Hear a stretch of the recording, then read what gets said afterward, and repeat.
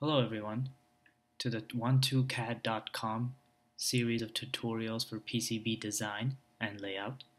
Today we are going to dive deeper into the schematic window, especially how to add components, how that window works, how to choose a component, what the diagrams mean, and more.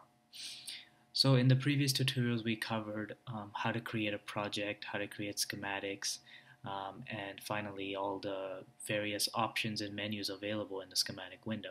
Today we're going to dive deeper into one option, which is on the left where my mouse is. It's add a part. We need to add a part or add a component. And so if we open and click this window, we can see a large list of various libraries we have available. In a previous tutorial, we learned how to add a sparkfun.com library to our Eagle.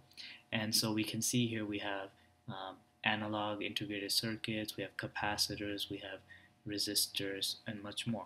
So today I'm going to show you the capacitor and resistors since they are the simplest to explain.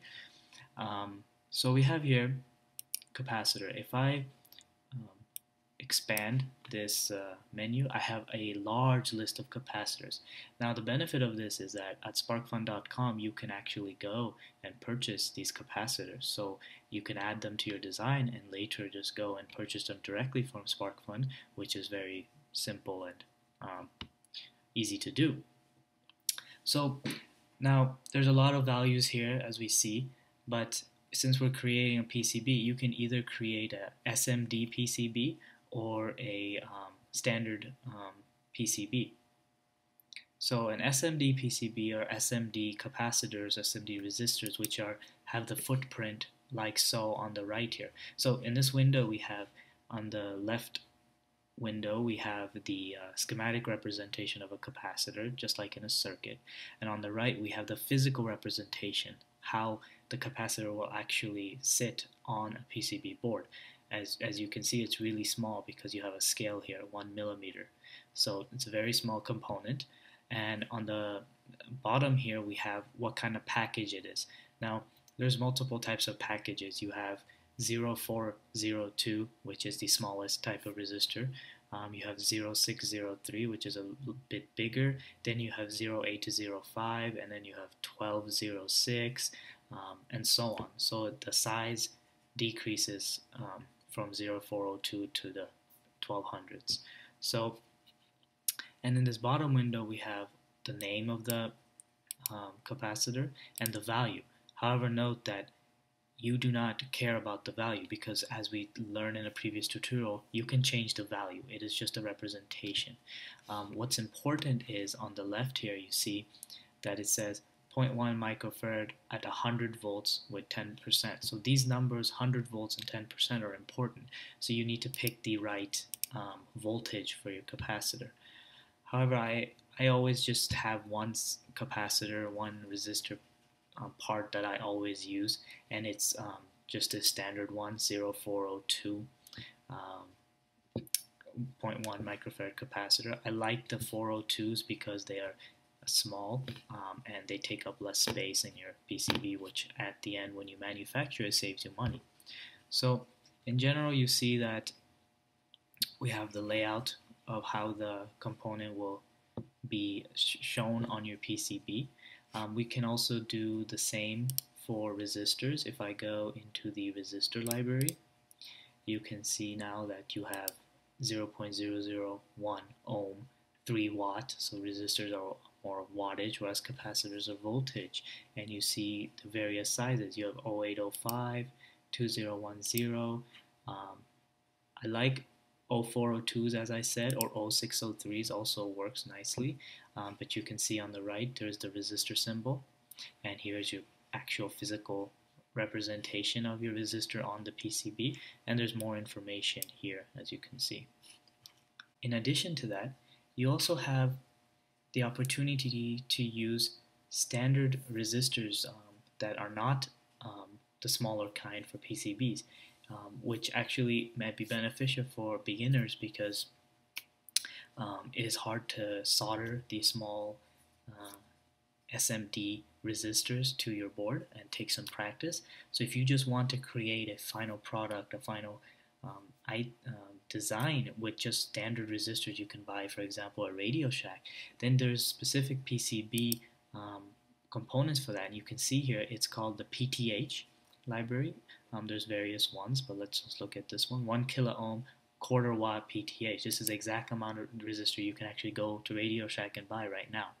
So a quarter watt, 1 kilo ohm, and you can see the representation on the right is a resistor. But now you can see two green vias.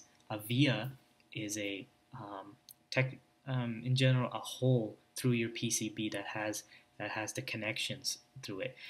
Because 0402, 0603 SMD resistors do not have are flat. They do not have pins that drop down.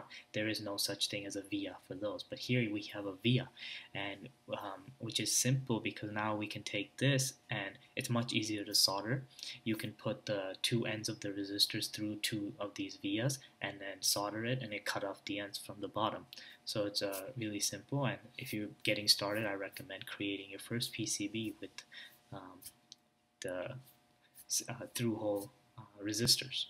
So also available to us is a search box where, because as you get better in designing, you're going to have a lot more libraries and it's hard to keep track of where everything is, so it's just easier to have a search. So for example, I can type in here resistor, which is what I'm looking for, and it'll give me every single library that has a resistor package in it, a component. So I can see, okay, SparkFun resistor, and now we have a large choice of resistors just like before, so we can choose which one we want, and this is really beneficial. So now what we can do is we can choose our resistor. For example, I will choose the PTH, the axial, so the PTH resistors we talked about that are simple to solder, and I will press OK.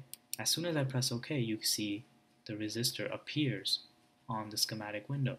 You can click down and put it into your schematic window, and it comes back after you're done. You just press escape and it comes back to the add window where I can add more. I can add, for example, a capacitor, and as you see there's cap, and I can add for example, a standard capacitor.